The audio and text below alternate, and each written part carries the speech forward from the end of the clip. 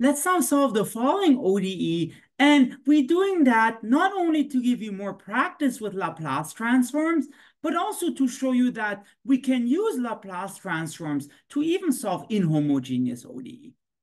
So the equation here is y double prime plus y is minus 9 sine of 2t with initial condition 2 and initial velocity 10. And just as before, the first step is to take the L. So Laplace transforms.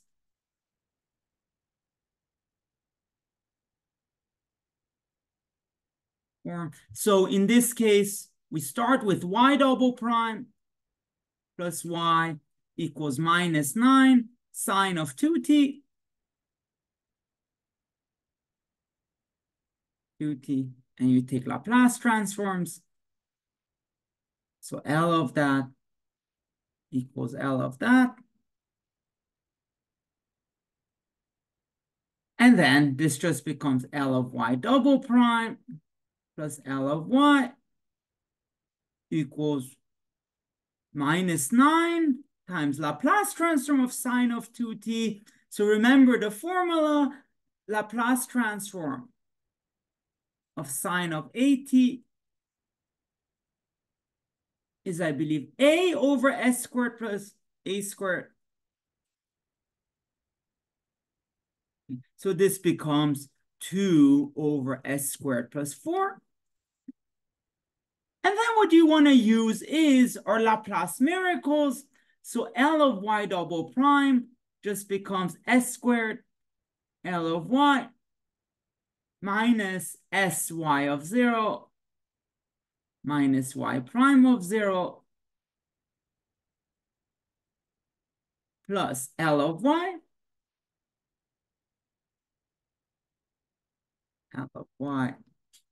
equals minus 18 over s squared plus 4. And now let's plug everything in. So s squared L of y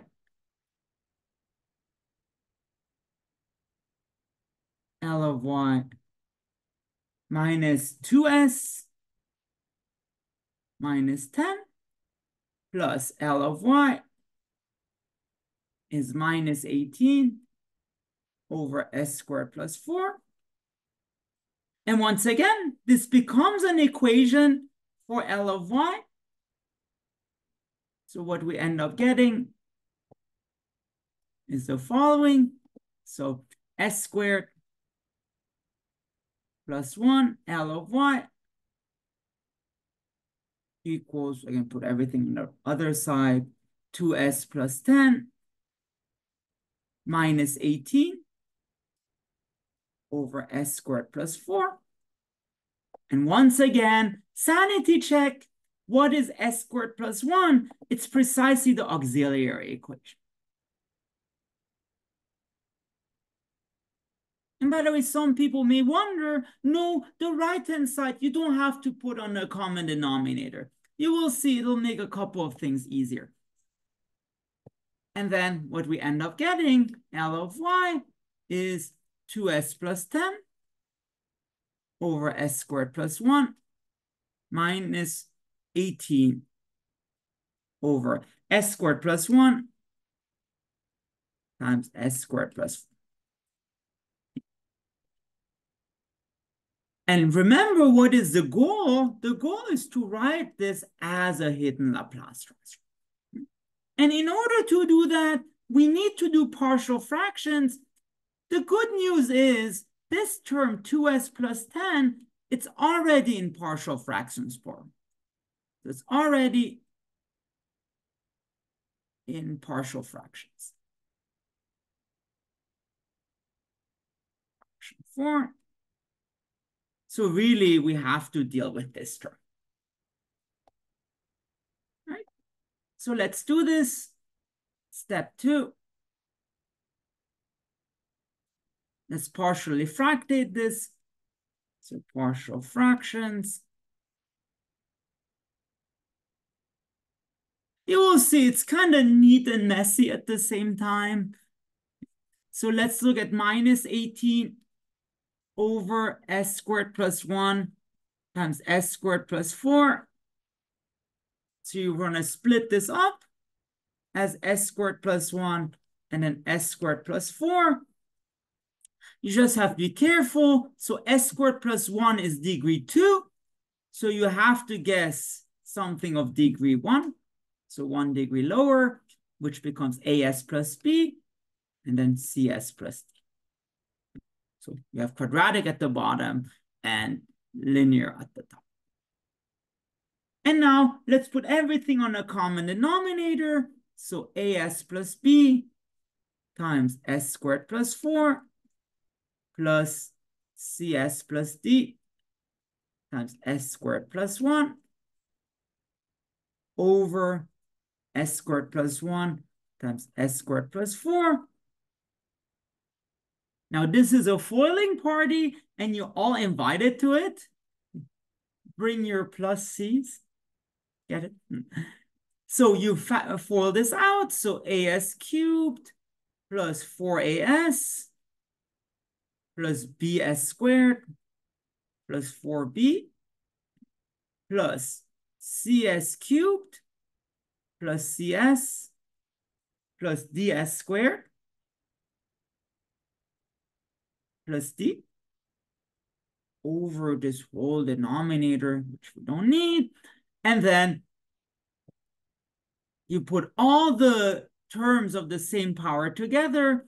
So a plus c s cubed, I believe, plus b plus d s squared, and then plus 4a plus c s, and then plus 4b plus d over this whole thing. And what you want this to be equal to, the numerator is just minus 18. If you look here. So 18, what is that? That's 0s cubed plus 0s squared plus 0s, and then minus 18 over this whole thing.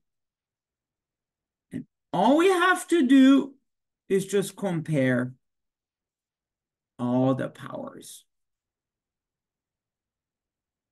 And what we get is a system of 4 equations with 4 unknowns. So a plus c is 0. See, b plus d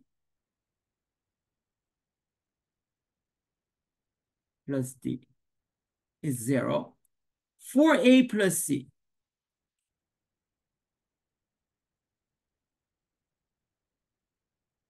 plus c is 0. And 4b plus d is minus 18. Now, that's where it was complicated. Now it gets a little bit easier because what do we have? C is minus a, d is minus b, and that becomes now 4a plus c. So 4a plus minus a is 0. And then 4b plus minus d, 4b plus minus b is minus 18. 18, and well, this gives you 3a is 0. So a is 0, and then this gives you 3b is minus 18. So b, I believe, is minus 6. And then c is minus a. So it's minus 0, which is 0. And then d is minus 6, which is 6. So let me just write this down a bit more neatly. So a was 0, b was minus 6, c was 0, and then d was 6. And therefore, what do we end up getting? So minus 18 over s squared plus 1 times s squared plus 4. That is, again, as plus b, So 0s minus 6 over s squared plus 1, and then plus cs plus d, so 0, 6, s plus 6 over s squared plus 4, and that simplifies to minus 6 times s squared plus 1 plus 6 over s squared plus 4. And now we're finally ready to conclude. So what is our answer? So where were we? So the Laplace transform of y, remember that was, I believe, that was 2s plus 10 over s squared plus 1 minus 18 over s squared plus 1 times s squared plus 4. Now, this 2s plus 10, you can just write this as 2 times s. Let me split it up like that. 2s over s squared plus 1 plus 10 over s squared plus 1. And then this minus 18 business, we wrote this as minus 6 over s squared plus 1 plus 6 over s squared plus 4. And notice we can simplify this a little bit. So this becomes 2s over, well, 2s over s squared plus 1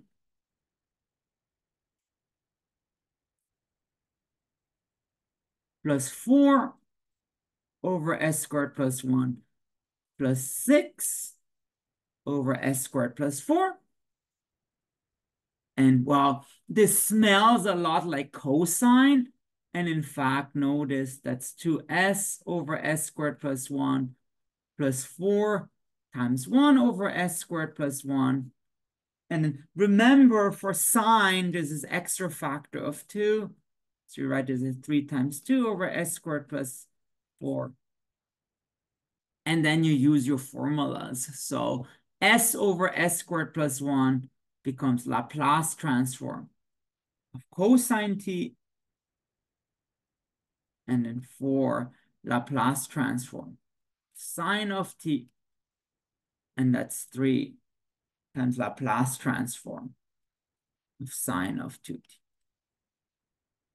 So I just use the fact that Laplace transform of cosine at is s over s squared plus a squared, and Laplace transform of sine of at is a over s squared plus a squared.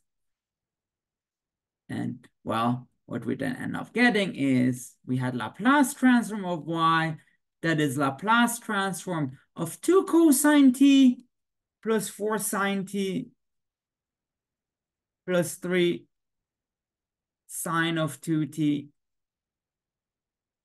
And once again, by comparison, what is y? It is cosine, sorry, y is 2 cosine t plus 4 sine t plus 3 sine. But if you want, you can also check if the initial conditions here are satisfied, which I believe they are. And once again, this is not to torture you. This will be very important in the next couple of lectures where we try to solve ODEs where the right-hand side is fancier than just some function. But also this is very nice, I think, because it directly uses the initial conditions and it is a direct method. You literally go from the ODE to your solution y, unlike undetermined coefficients or bar of parts.